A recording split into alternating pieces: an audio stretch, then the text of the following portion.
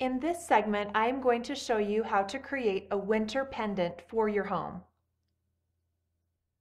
To create this winter banner, I have picked some paper that I want to use to match my home, and I've cut them into about 6 by 6 inches.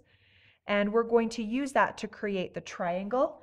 So to do that, I like to measure and figure out where the center is on that.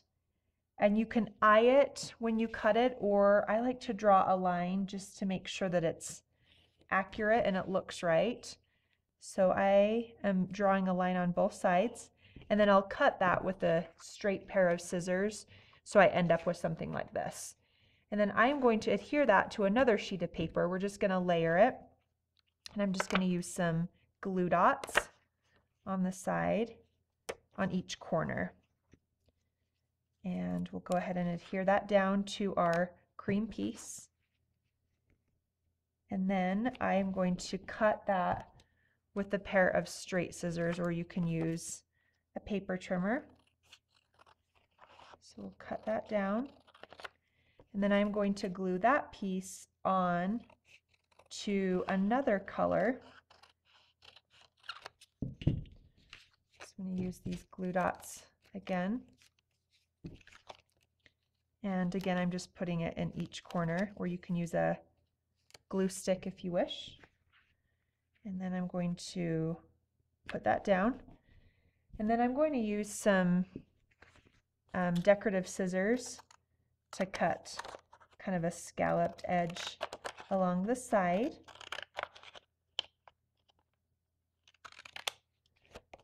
And you're going to repeat that. I spelled the word burr for my little pendant or banner. So you can just, depending on what you are spelling, you'll make your little squares or your little triangles, excuse me, to match that. So once you're finished with your triangles, we're going to embellish using the slice. I'm going to use the Fa La La design card, and I'm going to cut a 4-inch snowflake. So I have my blue paper, going to select that, and then it's ready to start working. And I have a hands-free collar on, which is great because then I don't have to hang on, so I can prepare other things as it's cutting. So once the cutting is complete, we can go ahead and remove that, and we have our snowflake that we can use on our triangles. So let me show you the finished piece. I've added some twine to hang it. I've also added a separate piece of chipboard or cardstock at the top to kind of add some fun dimension.